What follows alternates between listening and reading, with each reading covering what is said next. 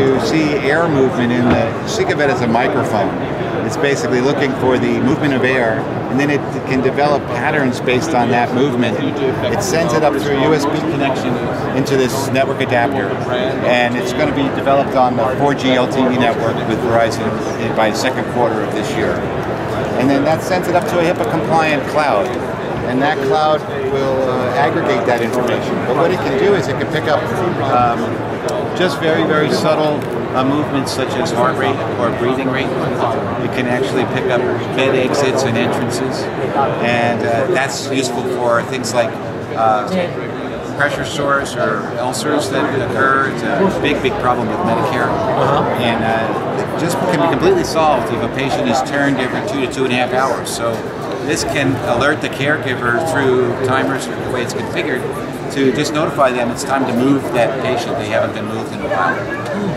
Alzheimer's is another one where patients shouldn't be getting out of bed, but they are. And this can detect the movement that happens before the bed exit occurs, and then it can notify the caregiver to get over to that bedside.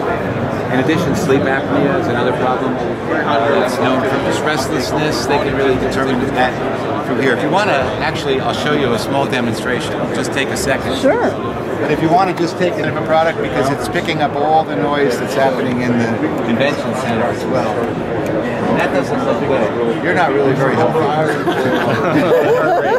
What's that frequency on there? Yeah. At least it's something and not flatlining, yeah. It's not flatlining. That'd be bad. Yeah.